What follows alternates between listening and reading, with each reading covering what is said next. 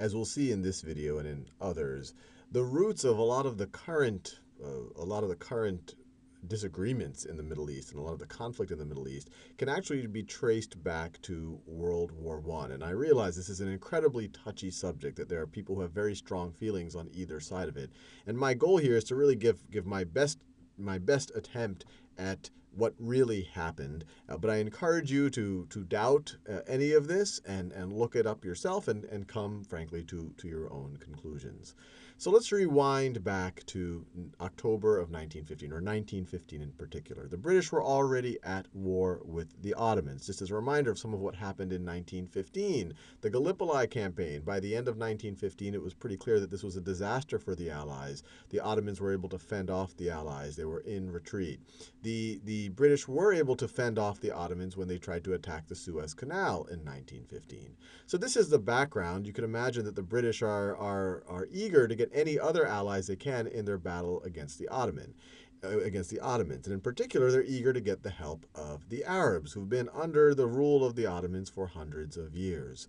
And so that's the backdrop, where you have this correspondence between the High Commissioner in Egypt, the British High Commissioner, Sir Henry McMahon, and the Sharif of Mecca, Hussein bin Ali, who had his own aspirations to essentially be the king of an independent Arab state. And they kept going back and forth from mid-1915 to early 1916, talking about what the state could be. Obviously, the British want his support. It wants him to lead a revolt against the Ottomans. And he's already articulated kind of the boundaries for a state that he would like to see. And so that gives us the context for this correspondence in October of 1915. This is from Sir Henry McMahon to Hussein. It is with great pleasure that I communicate to you on their behalf, the British government's behalf, the following statement, which I am confident you will receive with satisfaction. The two districts of Mersina and Alexandretta and portions of Syria lying to the west of the districts of Damascus, Homs, Hama, and Aleppo cannot be said to be purely Arab and should be excluded from the limits demanded. So this is referring to the limits that Hussein bin Ali had demanded in previous correspondence. With the above modification, so just that region right over there, this right over here is Mersina, Alexandretta, this is Hama, Homs, Damascus. So really what he's referring to is this region, the west of those cities right over here. So he's saying, look, you can't really consider this to be purely Arab. I'm going to exclude this out of the boundaries of this potential independent Arab state. With the above modification, and without prejudice to our existing treaties with Arab chiefs, we accept those limits. As for those regions lying within those frontiers wherein Great Britain is free to act without detriment to the interest of our ally France, so as long as I'm not getting in trouble with France, I'm empowered in the name of the government of Great Britain to give the following assurances and make the following reply to your letter. Subject to the above modification, so taking this part out, Great Britain is prepared to recognize and support the independence of the Arabs in all the regions within the limits demanded by the Sharif of Mecca. So it essentially included all of this region without, and actually much beyond what I'm showing here, kind of present-day Syria, Jordan, Iraq, parts of present-day Saudi Arabia. So all of that is essentially the British are saying, yeah, we're going to allow you to have that, an independent state there. Great Britain will guarantee the holy places against all external aggression and will recognize their inviolability. I am convinced that this declaration will assure you beyond all possible doubt,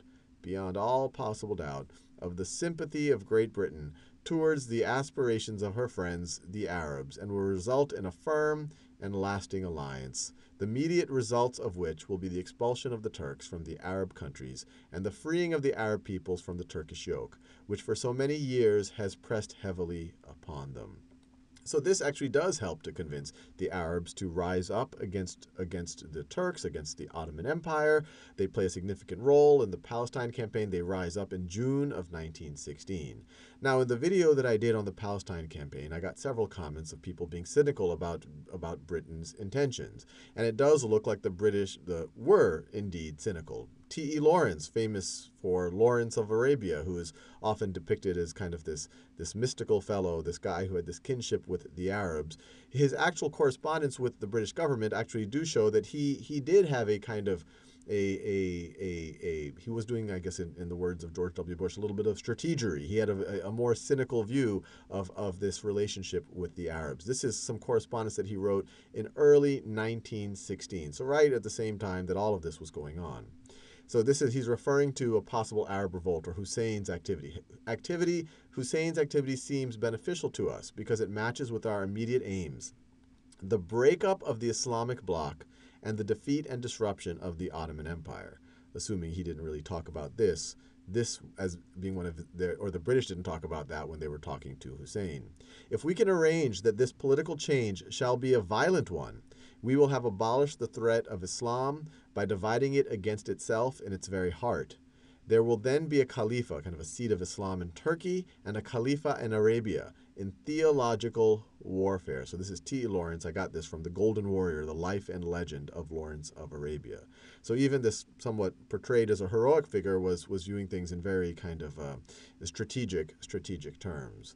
Now, to make things worse for the Arabs, while the British were trying to convince them to revolt, they were also in secret negotiations with the French on how they would divide the Middle East if they were able to beat the Ottomans. And at this point in the war, the British were already making some progress in Mesopotamia, but they really hadn't started on the Palestine campaign right here. So this was all conjecture. But the British representative was Sykes, the French representative was Picot. This was done with the consent of the Russians. You didn't have a revolution in Russia as of now. And so in early 1916, in May, this kind of agreement was concluded, the secret agreement. You have the Sykes-Picot Agreement.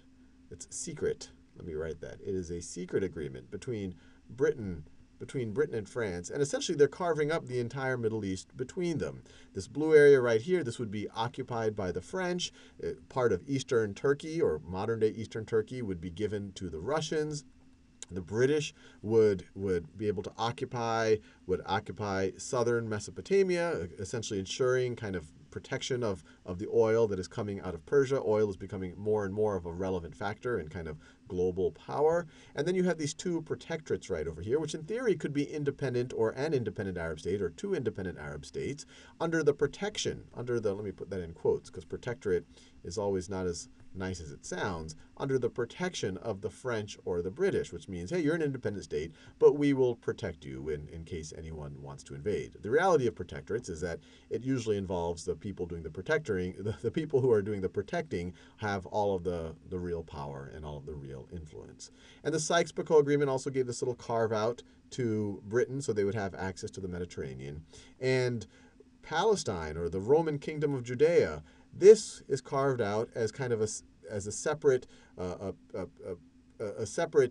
international property, something that would be administered by multiple states. And I guess the argument would be this is where the Holy Lands are. Multiple religions have some of their holiest sites within here.